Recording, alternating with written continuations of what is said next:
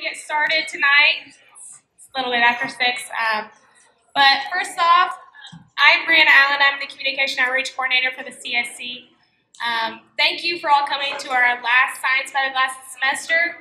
We will not be having one in January, but we will be kicking back off in February. So stay tuned for that, and I think it will be back here again. So also, we just want to thank Fox and the Hound for having this amazing taco bar and just hosting us tonight. So thanks to them. So yeah, round of applause for them for helping out tonight. I know they're busting their butts to get everything ready tonight. So we are in for a treat tonight. We have Dr. Robert Forbis talking about the political fairy tales on energy policy, climate change, and Lubbock's capacity for renewable alternative electricity. So that's going to be good. So I have the honor of introducing Robert tonight.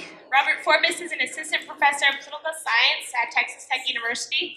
He received his BA from the University of Texas, but we won't say anything about that, and received his Master's of Public Administration in 2004 and PhD in Political Science from the University of Utah in 2010. His research interests are primarily concerned environmental politics and policy, with emphasis on the policy nexus of environmental protection and energy development. His research specifically addresses political conflicts triggered by the hydraulic fracturing energy resource development progress. He teaches courses on public lands and resource management, sustainability, energy, and environmental policy. So without further ado, help me welcome up Dr. Robert Forbis.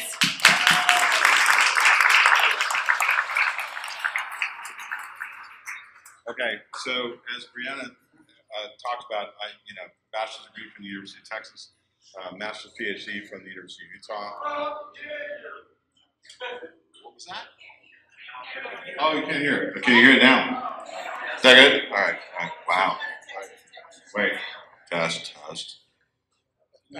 Do not eat the pink acid. All right. Can you hear that? Okay. So, bachelor's degree from the University of Texas, master's and PhD from the University of Utah. But I have to, kind of give you the background a little bit. I'm a native-born son of Wyoming. My hometown is Cheyenne, Wyoming. So one of the reasons that I've got interested in this way back in the day is because I grew up in the culture of energy development in a state that is heavily dependent in terms of their fiscal resources with energy, as well as cattle ranching. And as we'll come to find out, we'll talk about a little bit more, the idea that states are fiscally dependent on fossil fuel development is inherently important to the idea of how we gravitate away from fossil fuels and towards alternative renewables.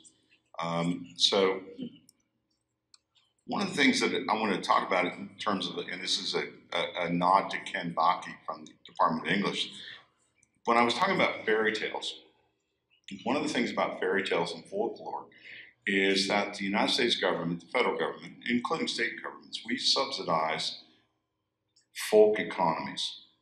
So when we talk about the idea, when I teach my students in public land resource management, the idea that we're going to give the land away, we're going to provide timber at an incredibly cheap price, if we're going to provide mineral resources at an incredibly cheap price, if we're going to lease energy development of both fluid as well as solid mineral development, we subsidize it. When we talk about agriculture, we subsidize it. So that idea that we fund a folk culture, right? So the idea of the cowboy culture, which is what I grew up in, is one of those things that's inherent. And my first job out of high school, I'll be honest with you, was out in the oil patch. The idea that you stake your claim, you have the concept of a miner with a pickaxe over his shoulder. You have the idea of Paul Bunyan and Blue, the blue ox, Babe, the blue ox. So in terms of timber, if you talk about farming, the idea that you go out and you run the land and you grow things and you are self-sufficient. If you look at any natural resource with regard to that, we basically have paid to sustain over the time that the country was founded this idea that you can make your own way. Well, you can and you can't, because it's expensive to make your way in the world. And so what we've done is we've subsidized. So when we talk about homesteading laws, it's free land. It's the idea that we're going to get pennies on the dollar per the acre. When we talk about mineral development, and it still harkens back to this day because the 1872 General Mining Law has not been reformed to this day. You can literally go out and stake your claim on BLM lands, forest lands, and pay pennies on the dollar. When we're talking about grazing, oh my God, I mean, the idea that what you pay in public grazing compared to private grazing is pennies on the dollar. When you talk about the idea of a mineral lease, it's pennies on the dollar. And the return is, well, it does derive public benefit. And that's why we subsidize it. This is going to be important as I go along in my talk tonight, that you understand that we are subsidizing these clusters. But what's important to understand is that those of us who look at energy policy, we understand right now we are going through a historic shift. If you think historically in terms of energy resource, well, where do we begin? Well, we begin with wood, and then we move to coal, and then we move to oil, and then we move to natural gas. Right now, according to Bloomberg, we are in an historic transition to alternative renewables. So what I aim to do tonight is sort of dispel some of the myths and how that relates to climate change, because it's really important to climate change. So, I like cartoons. I really love cartoons, because political cartoons are satirical. They cut through it. They, in many ways, dispel the myth. They dispel the fairy tales. So, as you can see, I don't know if you can see in the back, but anyway, this is Obama standing on the South Korean DMZ, and the balloon above his head says, looks desolate, like going back in time 50 years, no electricity. And someone standing next to him and says, well, that's a green economy. It's a myth. The green economy, we're going to get into this a little bit more as we move along, the green economy will produce jobs. The green economy is actually beneficial to sustaining not just simply the environment, but sustaining our political, social, and economic institutions. That's really important to remember. This is real. This is a poster that was distributed last year in the state of Utah for Earth Day. And it was an elementary school contest that you're going to bring posters like, well, where would you be without oil, gas, and mining? It wasn't the idea of like, how do you combat climate change? Where would you be without oil, and gas, and mining? So in terms of like, when we talk about fairy tales, when we talk about folk tales, what are we talking about? We're talking about children's stories. We're talking about the idea that we're going to grasp onto these easy concepts, right? But one of the things that I find most entertaining about anything I do, and I've done this since I was a graduate student, way back in the day, do me a favor and just shout out the very first thing that popped into your head when you saw that word. And those of you who have had my class, and I see you, you're not allowed to participate. Those of you who've never seen this, you're allowed to participate. So what's the very first thing that popped in your head when you saw the word environmentalist? Shout it out. Al Gore. Tree hugger. Tree hugger. What's that? Radical. What's that? Shout it out. You guys are way in the back. Talk about me not being able to hear. What's that? Oh, James Watt. Really? James Watt is an environmentalist? Weirdly enough, he's actually a cousin of mine. Anyway, go ahead. Any others? Seriously, guys. I mean, just shout them out. I don't care. I've heard it all. Birkenstock. Thank you. Granola. What's that? Green. You can't use the, this is my wife over there. She knows this. You're not allowed to participate. Others. What's that? Oh, Rachel Carson. Okay, Rachel Carson. Communist, thank you. This is what my chair warned me about when I told him I was going to do this presentation. He said, you know, you're promoting a communist agenda. Be careful. You're going to need some Kevlar. Any other, there's a ton of them out there. Oh, here we go, farmers and ranchers. And that's the distinction. Some of my favorites have been Go Right. So if you're a believer in climate change, you're an acolyte of the brother Al Gore. So you're a Go Right.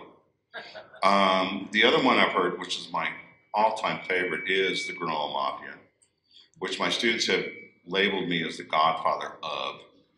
And we have actually developed, this sort of process by which we open the books and we admit you in. You swear an oath of immortality to, the Monkey Wrench Gang. We burn a picture of St. John Muir in your hands. Any hit that's taking place is, done by trail mix. We figured this out. This whole idea, but the idea is, like you said, being ranchers and farmers. You hear people say, well, everything, and trending normally is the way that you go to the left side of the political spectrum. But at the end of the day, nobody talks about farmers and ranchers. Nobody talks about industrialists. Nobody talks about ATV riders. Nobody talks about snowmobile riders. Nobody talks about the hook and bullet crowd. And the original environmental group was the Boone and Crockett Club by Teddy Roosevelt. What we've come to understand is that in terms of social constructivism, we have attached myth and symbol to defining the term environmentalist, when at the end of the day, if you deconstruct it, everyone, no matter what their political spectrum, their political beliefs might be, or where they land on the political spectrum, is an environmentalist in one way or another.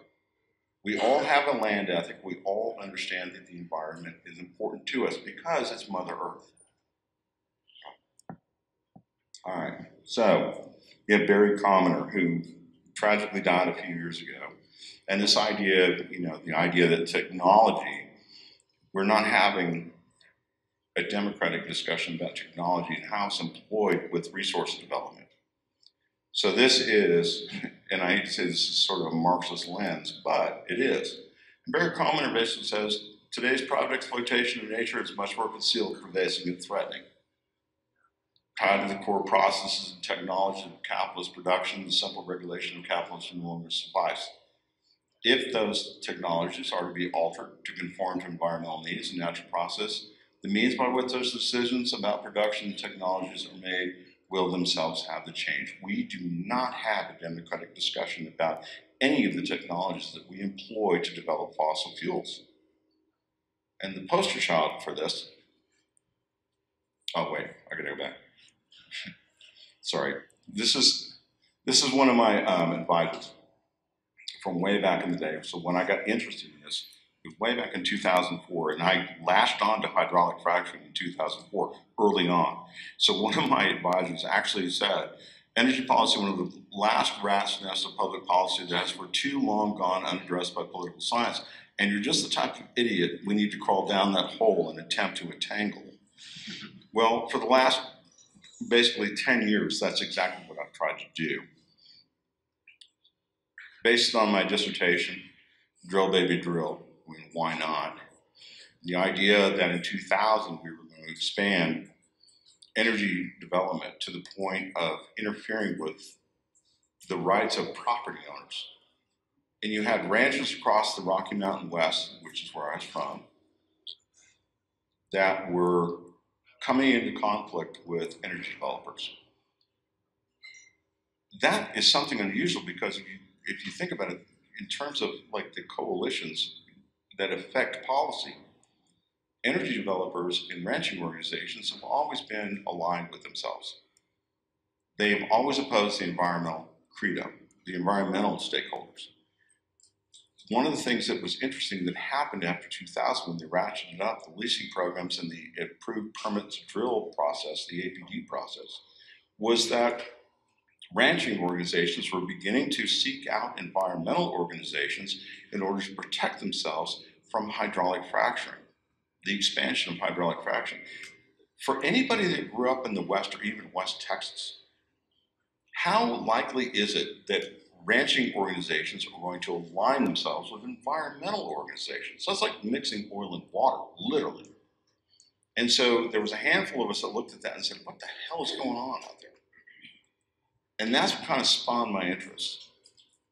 So based on that research, as well as Dr. Keir, who came out of Colorado State a year after myself, we've had many conversations. We agree, and our research basically points to it, that there's 4 dominant variables that shape energy policy.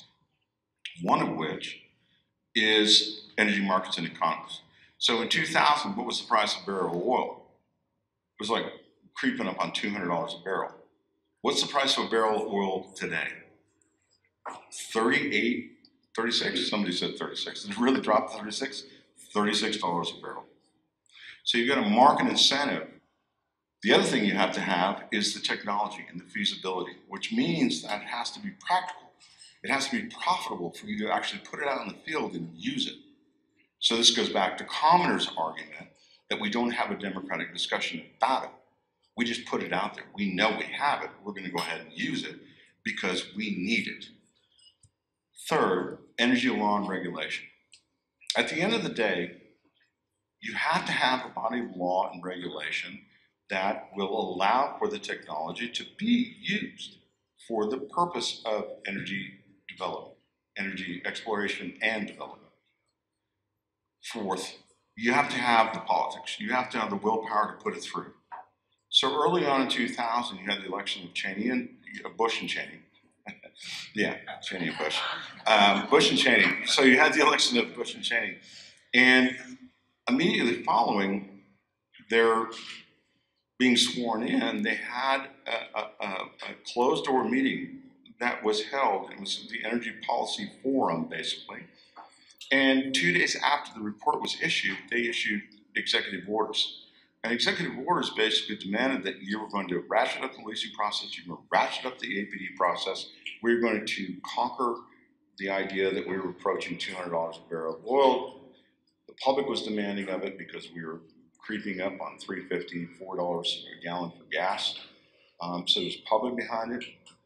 And it basically moved through the Congress. You have to have a friendly Congress to do it.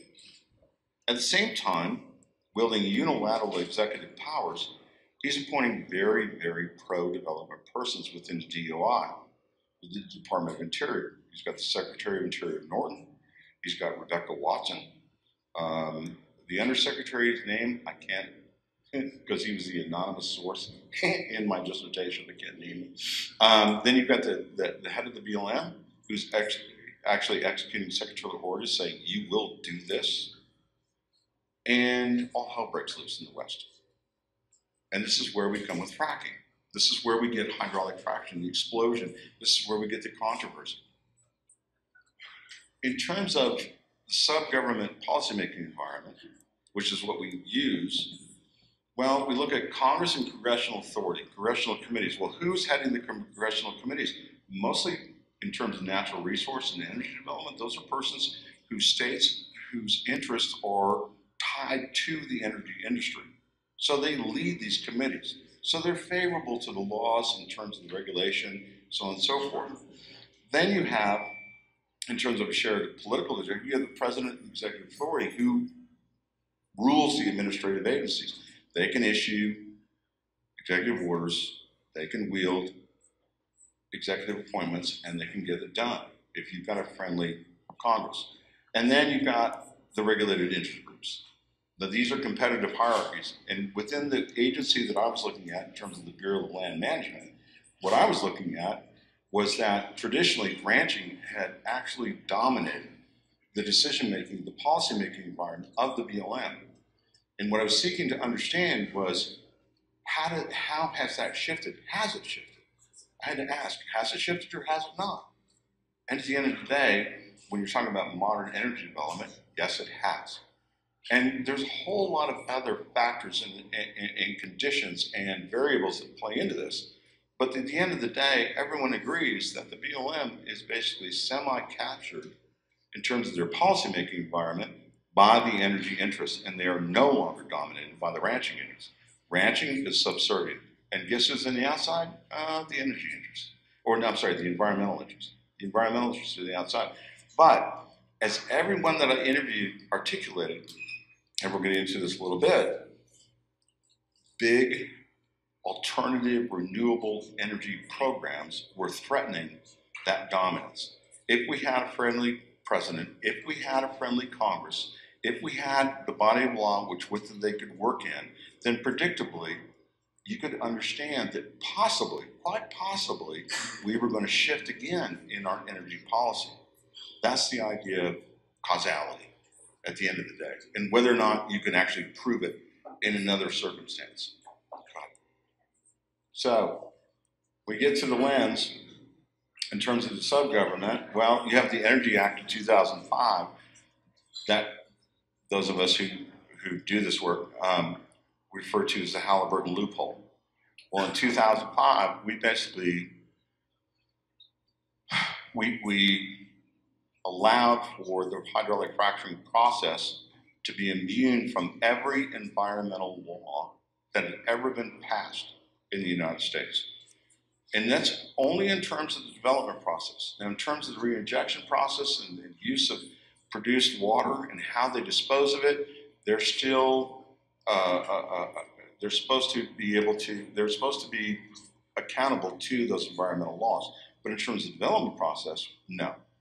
Clean Air, Clean Water, Drinking Water Act, surface reclamation, et cetera, et cetera, et cetera, et cetera. Down the line, in terms of that development process, they are immune, basically. So they carved out that loophole. It benefits them to the great degree. We can talk about, the idea of, how they did that, but in the interest of time, what Dr. Hayhoe, Dr. Cure, and I have come to understand is that there is a direct inverse relationship between the advancement of fossil fuel energy development technology and North American environmental conditions. Now, Catherine would say, and I agree with her, it's not simply limited to North America. It is global. And you'll see why. Go ahead. So when we talk about fracking across the United States, well, across the United States, fracking is going on everywhere.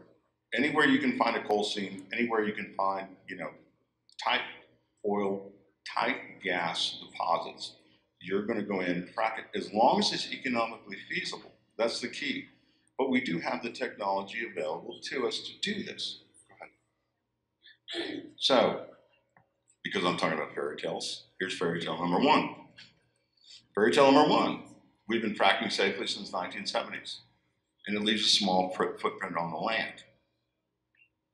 I don't know what spurred me, but we had a water policy meeting across campus a couple of years ago, and an environmental engineer basically used that line, which is normally the industry line that we've been safely fracking since the 1970s, and I got pissed off. I don't know why, but I just did. I mean, junior faculty should not open their mouths really in that regard. But go ahead. At the end of the day, what I said was, you and I know good, and this is the way I'm going to me. You and I both know good and goddamn well that this isn't grandpa's fracking. We're not drilling a hole and throwing a stick of dynamite down it. This is directional drilling. This is hydraulic fracturing. This is use of chemicals, not diesel fuel. This is the use of technology in ways we've never seen before. And it's having an impact that we've never, ever realized. People ask me all the time, is hydraulic fracturing good or bad? And I will tell you, when it's done well, it's fine. But when it goes bad, it goes really, really bad. It'll affect your water, it'll affect your air, it'll affect the noise, it'll affect your house. Federal regulations only require that they're 200, 300 feet off your front door. That's it. So if you're going to drop a well and you're doing this process, And the other thing is it takes 1.25 to 1.75 million gallons of water to frack a directional well. In the mix of that, we no longer use diesel fuel, but we use what's known as fracking fluid. Fracking fluid is a compound of chemicals, a good share, not most, but good share of which are known carcinogens. We also use sand. I interviewed this is way back in the day, but I interviewed at the University of Wisconsin and Green Bay. Yeah, it was ridiculous. But basically, they were saying, Green Bay. They were basically saying that Wisconsin's running out of sand. And the reason Wisconsin was running out of sand is because we were using sand to frack everything in sight. You only retrieve, in terms of produced water, anywhere from 25 to 35%, which means that you leave roughly 70% of the fracking fluid, compound, sand, and water underground. Now, those of you who are into the geosciences will understand that geology moves. The ground moves over time, and there is a lack of predictability and understanding how that ground is going to move and how those chemicals in sand and water, that produced water, is going to infiltrate with our drinking water. If you go below, it may rise up. If you are above in a shallow well, it may drop down. This is the unknown entity. It's a scientific uncertainty which the industry will and has played upon. That idea of scientific uncertainty, fracking, we don't know what's going on. So, a small footprint, let me dispel that.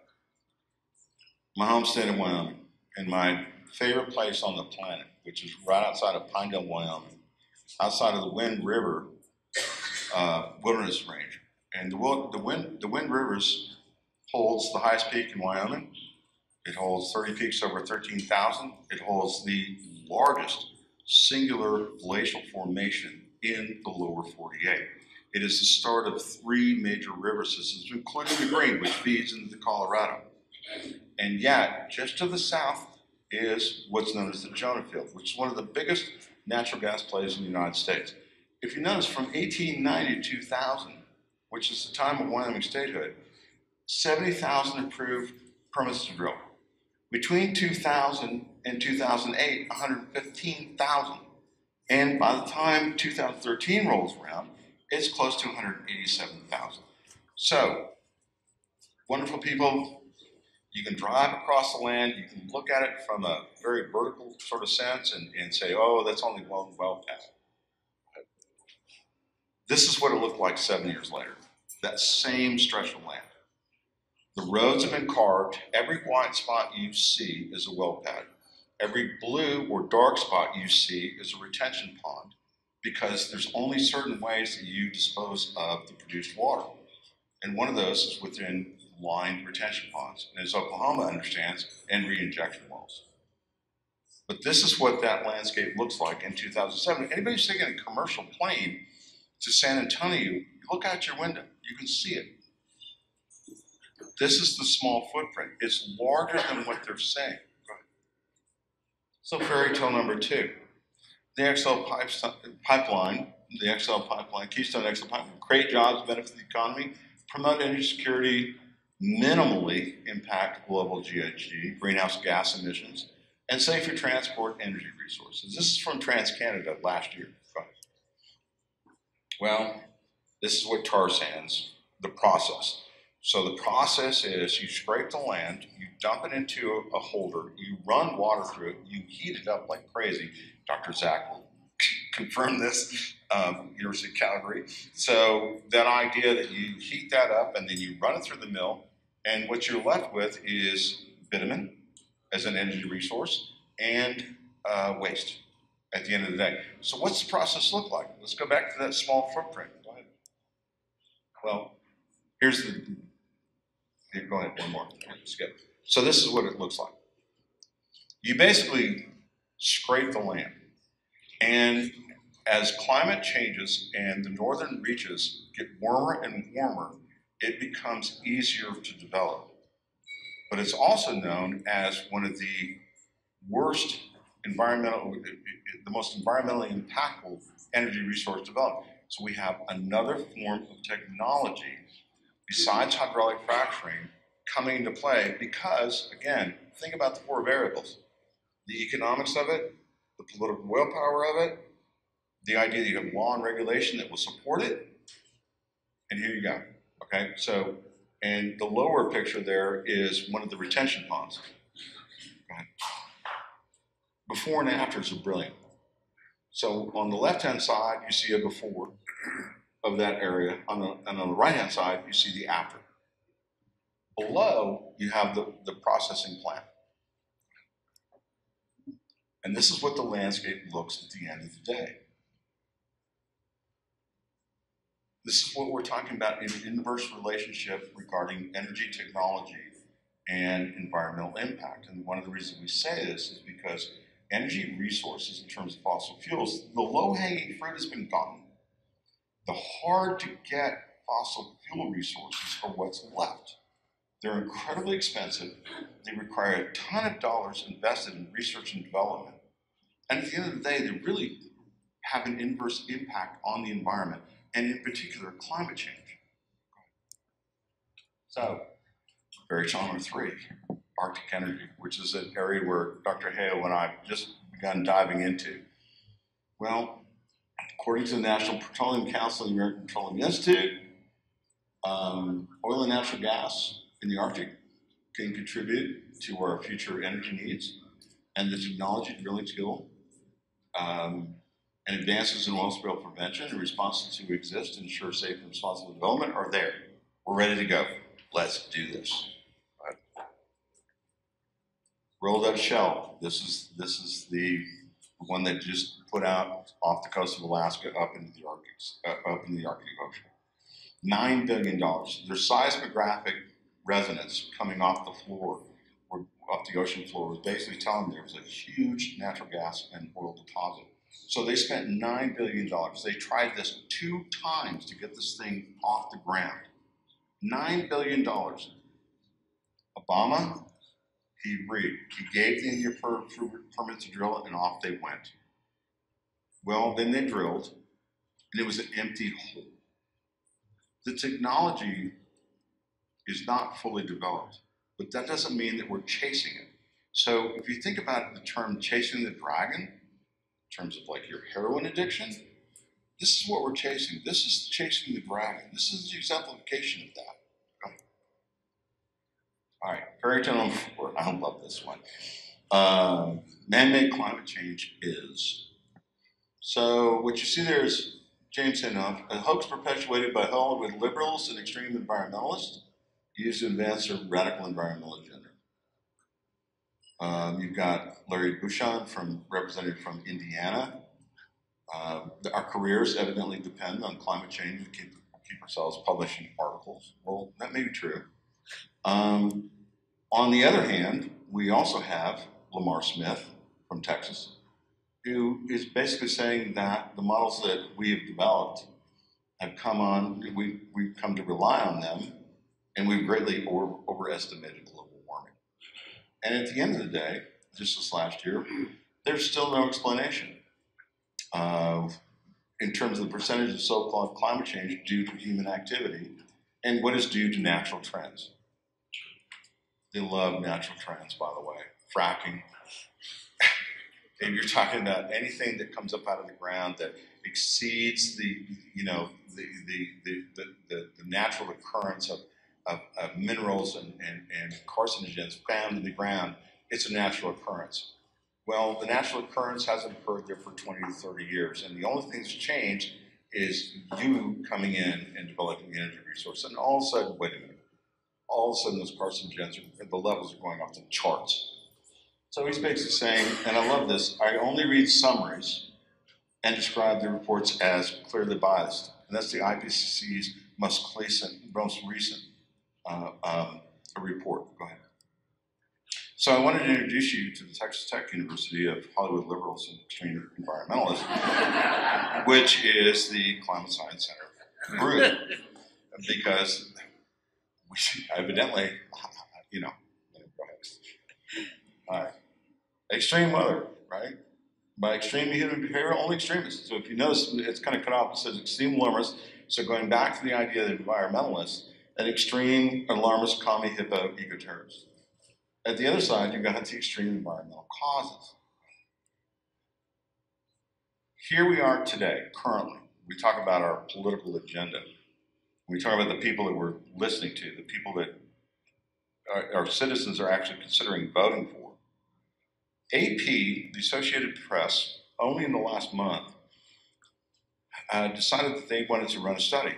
So what they did was they gave 8 climate and biology scientists the tweets and the Facebook remarks and the quotes and so on and so forth, and asked them, in terms of presidential candidates, to grade them like we would any student on a 0 to 100 scale. And at the end of the day, they did it blindly. So they were assigned codes. I mean, just like you would do a blind peer review. Well, the results were that Hillary, came in with 94. And I want you to notice, at the bottom is Ted Cruz with 6. All 8 scientists put Cruz at the bottom of the class. Who's leading in the polls right now? Ted Cruz. And Penn State University scientist said this individual understands less about science and climate change than the average kindergartner. That sort of ignorance would be dangerous in a doorman, let alone a president. I'm going to give him his credit. I think he really meant to say doorknob. But at the end of the day, what we're talking about are people that we're going to elect. People who are going to have the idea of climate change, the inverse relationship that I've been talking about in terms of energy development technology, the political willpower to use it, and they do have the law and regulation on their side to keep going. All right, this is Catherine. This is Dr. Hayo's number. So this is, well, not her number, but IPCC. So what does it mean in terms of climate change? Well, global average temperature, the blue line, which is roughly 2.6, and what Catherine refers to is the fairy tale story of climate change, that we only increase by 2.6 over time. And then you've got the most extreme, which is 8.5. Well, if we're talking about carbon emissions, I want you to notice the green line as opposed to the dark red line. The dark red line is a business as usual model. So if we're continuing to burn fossil fuels at the same rate that we're doing, we're continuing to explore and develop those fossil fuels rather than shifting, well, the 8.5 model proves true. The only down course on that green line is if we shift our economies to the greatest degree. I will never ever say that we're not going to need oil and gas, we will, but to the greatest degree possible to alternatives and renewables. That is the only shift that turns the course of time. Go ahead. So, yeah, keep going. Where are we at? The black dots. The black dots basically say historical emissions. And they're exceeding the worst case scenario. They don't even come close to the fairy tale scenario. So as long as we keep developing this technology, as long as we keep chasing the dragon, we're going to keep along that line. So, business as usual. Well, this is what happens if we continue. That black line tells us that we're not just going to exceed 8.5, but we're going to exceed 3% every year and far exceed the 8.5. So Catherine and I laugh sometimes because people ask us, well, does that mean the end of the planet? No, it does not mean the end of the planet. What it means is that we will no longer exist on the planet. The planet will continue to do its thing, but we won't be there to witness it. Go ahead. All right. Fairy tale number 5, and I love this because, you know, God, the first time I encountered the mayor, I really, wow. Anyway, all right. So we reached our capacity, which is what he said recently in August of 2015 with regard to wind. It took me forever to find this quote, by the way, but I did find it. And he basically says we're going to be at a point that we're bumping up against the cap of how much wind we can have in our portfolio anyhow. So I don't know. There's nothing more we can do. I don't know. I just think time is wrong again because so much uncertainty at the federal level. How long are these subsidies going to last? Everyone has realized that wind is not the answer all to our. When you get too much, you can get, I swear to God, too much wind in your portfolio? Really? All right. Until we solve the technical problem of how you do store this excess energy from wind, we're not able to use it as it's being produced. And we may have reached almost a point in West Texas where we're saturated with wind farms until we come up with better technology. All right, he's your congressional candidate. He's also your mayor. And, you know, the good Wyoming boy has to point out to you, he is a dumbass. All right, so go ahead. Subsidies. Let's talk about subsidies. So the idea that we, and I've talked about this earlier, we subsidize the hell out of energy development, out of fossil fuel energy development. We don't subsidize is alternative renewable development. And why would we do that? Because, like I said, every new technology that we take into the field to develop a fossil fuel energy resource is expensive. It's harder and harder to get. And the other thing is that it comes at a cost. And if you add it up, it comes at a cost. So what is alternative and renewables? And this is coming from Bloomberg. Bloomberg basically says, you know what makes the most sense? To harness the energy resources that are free. So here's what it is globally. In terms of a fossil fuel development, globally, the G20, they spend $452 billion on fossil fuel production and $121 billion on renewables. And where's my thing? Okay, I forgot a slide. This is from a ranching, farming journal, whatever thing. This is a couple in Alabama. So we're talking about a return on your investment, which is Bloomberg is all about right now.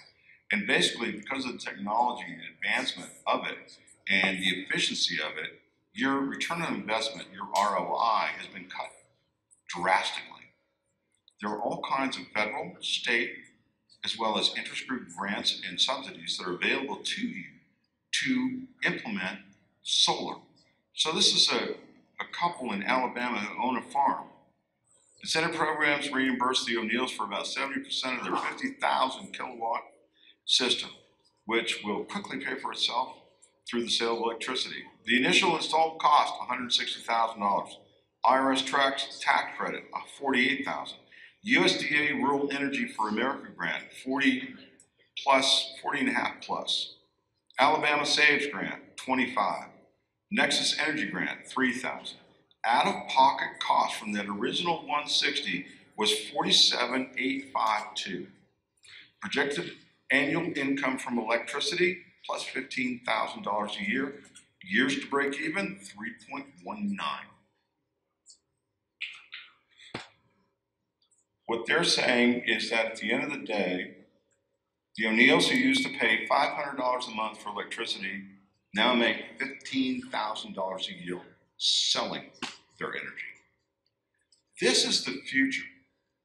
The idea that we go from big time solar projects and big time wind projects, we're still going to have them. But what's happening now is we're going micro, we're going small. 2012, this is a dated chart, and I looked it back up again, according to Bloomberg. Basically, what we're talking about is the corporate investment, $674 billion, and total global in renewables, 281. Bloomberg estimates that we're going to invest in solar alone $3.7 trillion by 2040. And half of that, 2.1 of it, is going to be for private solar. So where are we at? You have huge municipal monopolies who have now gone to state utility commissions, as well as legislatures, and they're fighting tooth and nail to protect themselves. This started in California. And the reason being is because they were losing customers, they were losing profit. Well, why? Because like the coal industry, they're dinosaurs. They did not see the better mousetrap being built. They are risk averse, unquestionably. At the end of the day, though, if they wanted to sustain their business model, well, then they need to take a risk. They need to incur the capital investment. Well, how do you do that? It's not necessarily in big solar or big wind. It's in small. You can purchase, which is private companies in California as well as in the East Coast are doing right now and making tons of money on them. They own the solar panels. They're putting them on your house. They run the grid. They negotiate with the public-private grid system. They maintain your solar panels. And at the end of the day, they're making huge profits. Go ahead. So, coal is going away.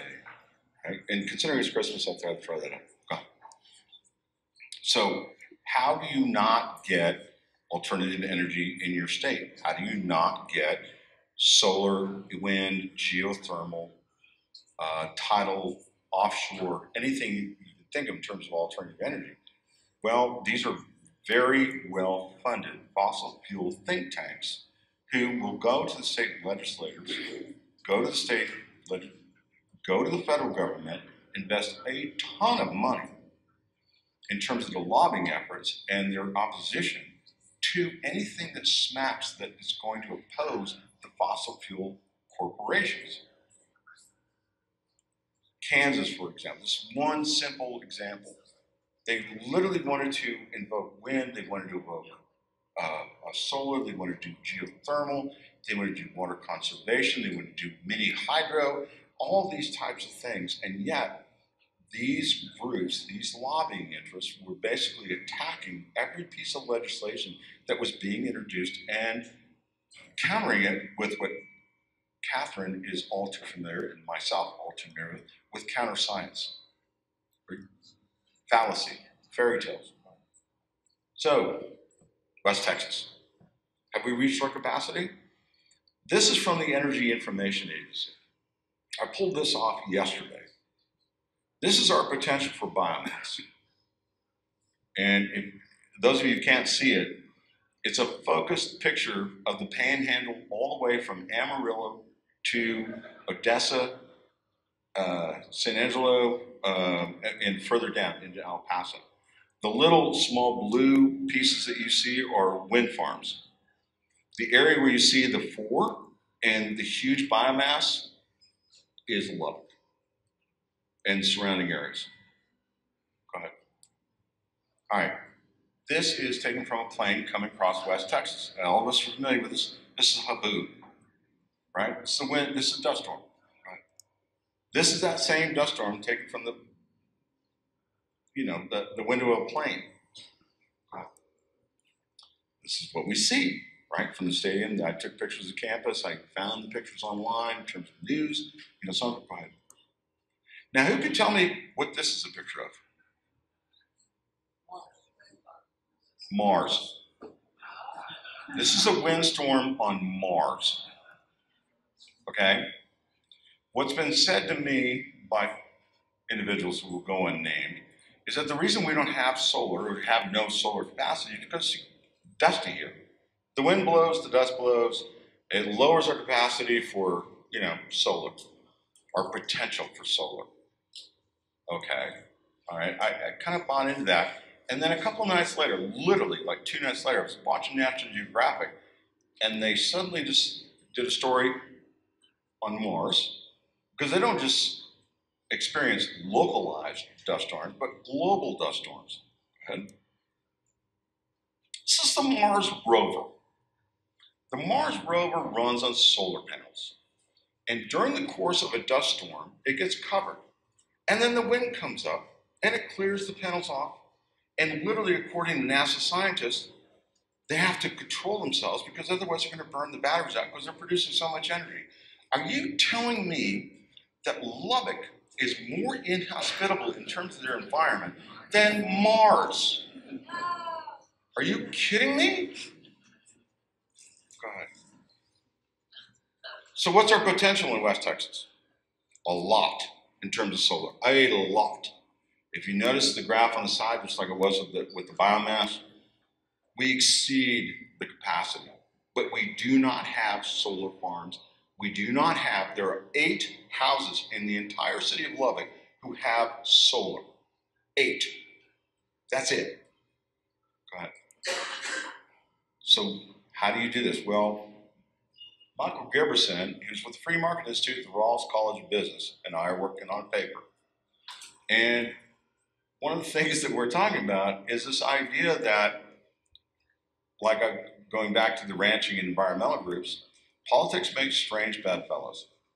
You have groups that literally refer themselves as the Green Tea Party movement, aligning themselves with the Sierra Club environmental groups in opposition to utility monopolies, opposing the idea that when you produce energy, they're going to charge you, that you're not going to make money on it. So remember that example I gave you from Alabama? The utility companies are trying to, in a sense, game the free market system. Libertarian conservatives are deeply opposed to this, as well as environmentalists, because it's a disincentive. And the idea that you should be able to do whatever the hell you want to do with your property is offensive to the libertarian conservatives. So you have this weird alignment where the political spectrum basically bends into that horseshoe, and they begin to align themselves. And this is when things begin to happen, which is important to remember. So think about it in terms of like, if you're producing energy and the utility company basically says, we're going to charge you for producing that energy, we're not going to give you money, we're actually going to charge you. And the other fallacy, the other fairy tale that they tell, is that this is going to increase our costs, which is we're going to have to impose on lower economic communities. Well, when you go small solar, when you go small wind, and you create an energy development entity within a community, well, then you buy and sell across the communities. So what's to prevent those communities then to develop a model which they actually go in, which the utility companies should be doing, and sell, install, lease, so on and so forth. So again, coal, in terms of traditional utility, monopolies, dinosaurs. If they do not change their model, they're done. They're done. Okay. So wind is the other thing. Wind. So here we go back to Glenn Roberts and our mayor. We've reached our capacity. Well, if you notice, it basically says fair and marginal, but if you go to the north and you go to the south, there's a ton of excellent and outstanding areas that are left to be developed. Have we reached our capacity for wind? Not even close. Not even close. Right. Bloomberg market news. So here's the shift. Here's the change. This is the market. This is the energy market. If you notice, gas, coal, oil are all on the lower spectrum to 2030. What you have is solar thermal, small scale PV, solar PV, offshore wind, biomass, geothermal. All of these things are going to explode. You want to know where to invest your money?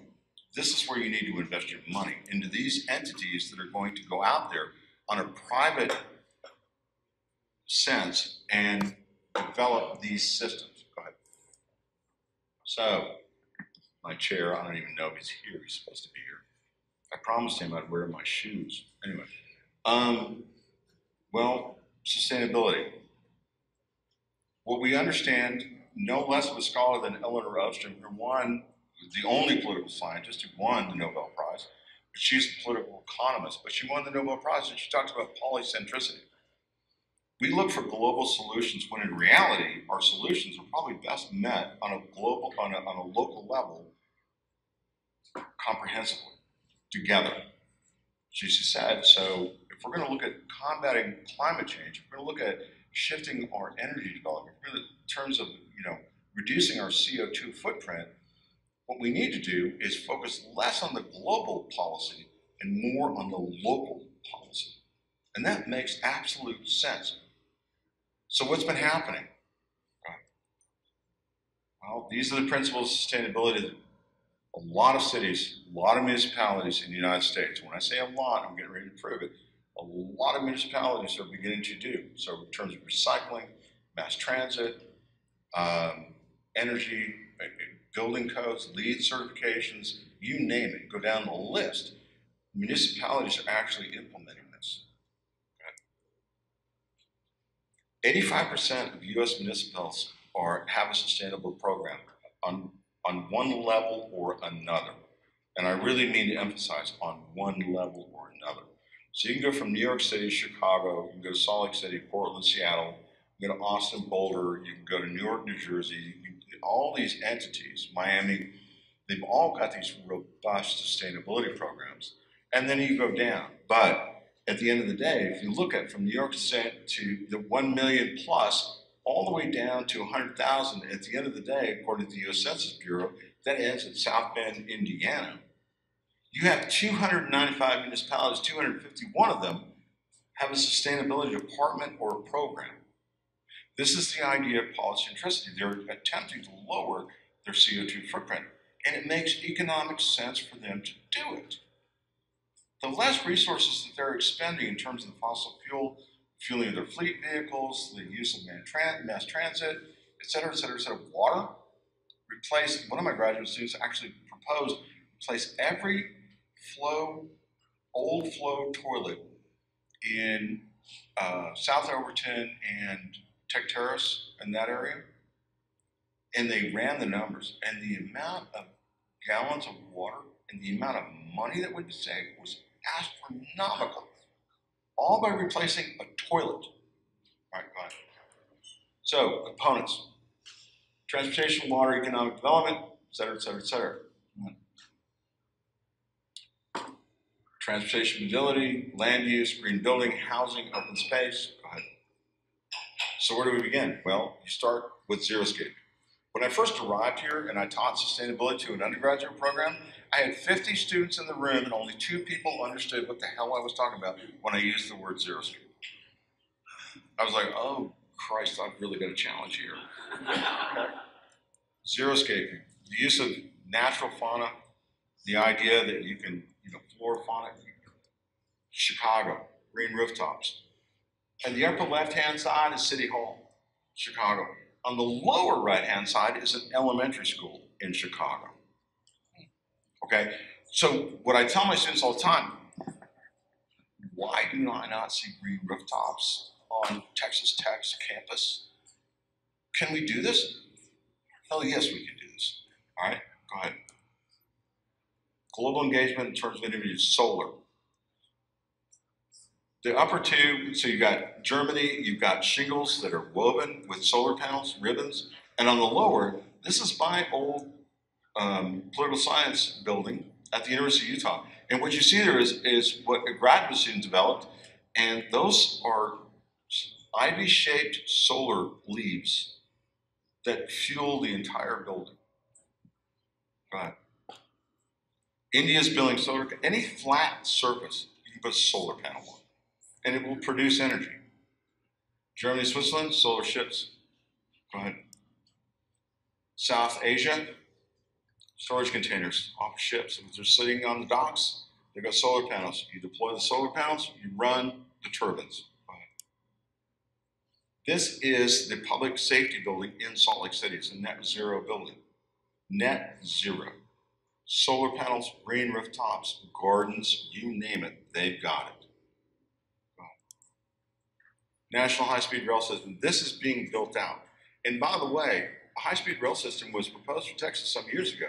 Who opposed it? Southwest Airlines. If Southwest Airlines would have engaged with the government, invested their dollars, and built the high-speed rail, as well as maintained their fleet of airplanes, could they not own the ground and the air? All right, this is what I mean by risk averse. This is public transit in Salt Lake City. You have light speed, you have light rail, all throughout the entire city. Regional rail. 85% of what's referred to as the Wasatch Front in Utah, which encompasses roughly almost 2.5 million people. runs the regional rail all the way from Ogden, Utah, Salt Lake, all the way down to Provo and Orem. And it's on a medium rail. The idea is that you're going to expand not just simply the light rail, but you're going to expand the medium gauge rail to a regional perspective. The idea is that you run it to Boise, that you run it to Jackson, that you run it all the way down to Denver or across to Denver, you run it to Phoenix, you run it to Vegas, et cetera, but you run the rail. Right? And within those systems, in the big metropolitans and even small metropolitan areas, you create hub systems, which means you jump on the rail, and once you reach the hub, you can get a cab, you can get a bus, you can get the light rail, you can actually rent a bike. It doesn't matter. You can actually drop a credit card down, key in a code, get in a car, drive it somewhere, drop it off. As long as you've got insurance, the city pays for it. The vehicle is a city-owned vehicle. Right. And then you create free fare zones. Those persons, the biggest people who are going to use the mass transit, because of the way you're using it, because of the monies that are being used, you do this. You create free fare zones within the highest density areas. One of the things that was criticized with Utah Rail, light rail, when they first developed before the Olympics, was that no one's going to ride it. And within 6 months, they had to add cars because everybody under the sun was getting on the light rail. Light rail systems work. All right. And here's something really interesting. The United States is developing solar paneled highways. So let's go back to that example that I used in Mars, and this has huge bipartisan support. There are also companies in Silicon Valley who are trying to develop a battery with an antenna that will pick up on the solar energy that's being produced by these panels that will then charge your electric car. This is coming. Go ahead. Green Sea, Chicago. The lower right-hand side is my favorite one because that's the cleanest alley I've ever seen in Chicago, all right? Quite frankly, it's the cleanest alley I would ever see in Lubbock. Why is Lubbock, I joke to my friends, living in Lubbock when the wind blows is like living in the landfill because the trash blows around. Well, why is that? Well, one, we have no recycling program whatsoever. The other thing is we put trash bins behind your house, out of sight, out of mind. We don't see it. They're terribly inefficient. Walkable neighborhoods, a small neighborhood in Salt Lake. You got art, you got restaurants, you got grocery stores, you've got everything you could ever need within a walkable distance of your house. The other thing is that the bus stop, when I was at the University of Utah, was right across the street. Light rail is 4 blocks away. If I wanted to get on light rail, it's 4 blocks away. I did not have to drive a vehicle if I chose not to. And quite frankly, for the first 3 years that I was here, I didn't. Go ahead. Sugar House, which is another walkable neighborhood in Salt Lake, but the only reason I use this example is because it literally is 7 blocks away from 9th and 9th, my old neighborhood. That's it. So you get walkable neighborhood after walkable neighborhood that has infill between it. Go ahead. So this is Sugar House District. Again, go ahead. Urban Gardens in Chicago. And I want you to note the middle right picture is an urban garden in the middle of O'Hare Airport. How many urban gardens are in Lubbock? There are few, but not like this. This brings community together. Go ahead. Downspout, Chicago. We've heard about this in Texas. Use your rainwater. Use your rainwater smart. In terms of xeriscaping, those are examples of xeriscaping. Xeriscaping, everybody talks about this fairy tale that, your yard is ugly. No. If you do it right, it can be gorgeous. Absolutely gorgeous. And it can run for street after street after street. There is a checklist. Honest to God, there's a checklist you can actually go through. It's easy to do. Keep Lubbock Beautiful is our sustainability program. I would encourage you all to go to this website because what you're going to find there is a letter encouraging you not to flick your cigarette butts onto the street and encouraging elementary school children to engage in a crayon coloring contest. Outside of that, there's nothing. So when I talked about the range of New York City having the most impressive, or Chicago having the most impressive, the range of sustainability improvements, Lubbock can tout that they've got a sustainability program, but you know what? And again, good Wyoming boy in me, you know, I drink beer and I curse like a ranch hand. They don't do shit. Go ahead. Thank you.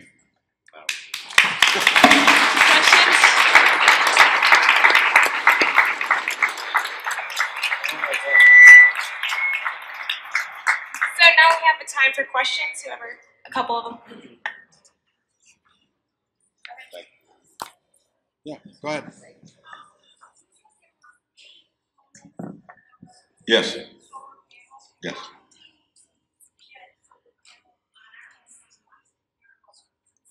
There's a startup company that's based out of California, and it actually started with Con Edison out of New York, where they've developed a private market. So if you were willing to, you know, invest your time and your effort in terms of applying for the grants and applying for the subsidies, the tax breaks will come automatically with your tax forms. But these companies literally will come out and install and maintain your solar panels, but not here in Lubbock. They're limited in terms of where their business is at. We do not have a similar business model in Lubbock. If anybody wants to make a ton of money in Texas, by all means, adapt that model and bring it to Texas, because you're going to make a ton of money. The other thing is that, and I watched this on 60 Minutes like 2 weeks ago, there's a guy in Nigeria who's impoverished, and they leased him a solar panel that ran his light bulb, which is the meaning of his life. And they had a microchip in place to where if he didn't make his payment, they just shut it off. But it cost him $150. And all he had to do was lease it and allow the company to come out, put it on his roof, and turn it on. So if they can do that, where are we at?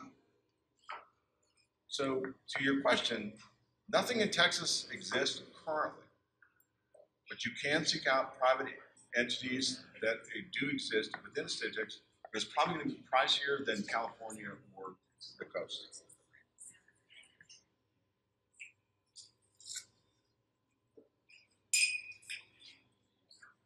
Yes, ma'am.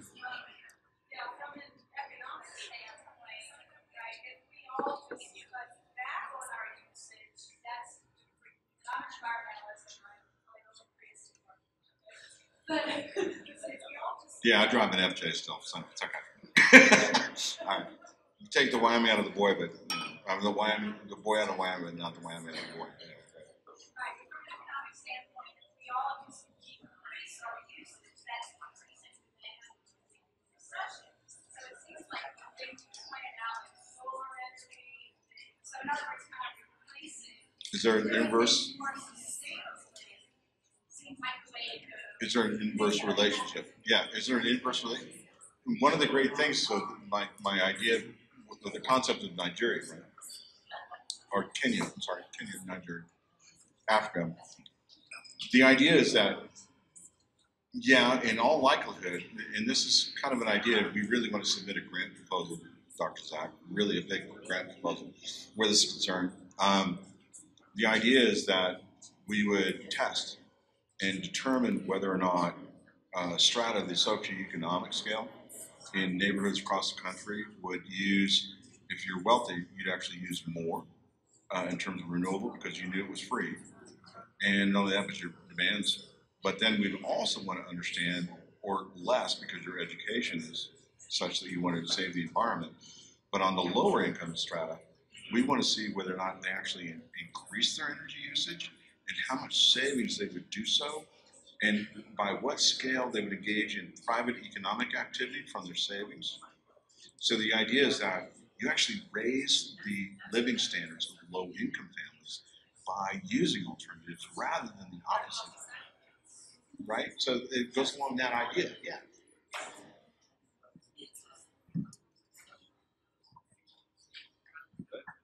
All right, let's give it another round of applause for Dr.